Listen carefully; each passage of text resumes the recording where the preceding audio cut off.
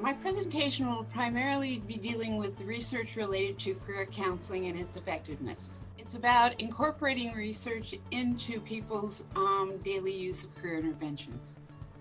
So I think careers practitioners are all intimately aware of the disruptions to the world of work, the rise of the portfolio career, the gig economy, and so on. My presentation is about this and how career services are transforming themselves to continue to meet the needs of their clients in the 21st century.